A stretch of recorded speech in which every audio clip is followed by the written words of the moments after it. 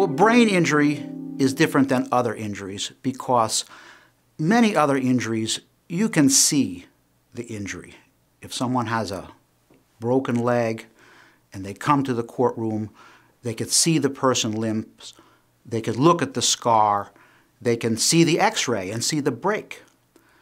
But with brain injuries, most of which are closed head injuries happening inside the skull, these are often invisible even on sophisticated MRI and CT scans.